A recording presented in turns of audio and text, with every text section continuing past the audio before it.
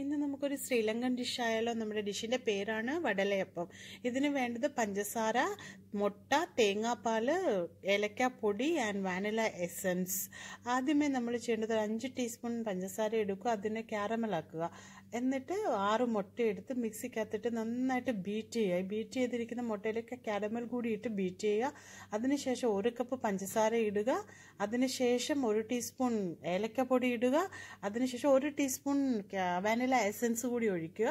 Then നമ്മൾ ഒരു തേങ്ങയുടെ 1/4 പാൽ എടുക്കുക. ഫുൾ 1/4 പാൽ എടുത്തിട്ട് ആ 1/4 പാൽ കൂടി ഈ മുട്ടയ്ക്കകത്തേക്ക് ഒഴിച്ചു കൊടുത്തിട്ട് ഒരു 20 മിനിറ്റ് നേരം നന്നായിട്ട് ബീറ്റ് ചെയ്യുക. അതിനുശേഷം ഒരു ചെറിയ അലൂമിനിയം സ്റ്റീലിന്റെ ബൗൾ എടുക്കുക. ബൗൾ ഒരു ചരുവ അതായാലും മതി. അതിനുശേഷം ഈ മിക്സ് എല്ലാം കൂടി ആ ചരുവത്തിലേക്ക് ഒഴിച്ചിട്ട് സ്റ്റീമറിലേക്ക് ഇറക്കി വെക്കുക.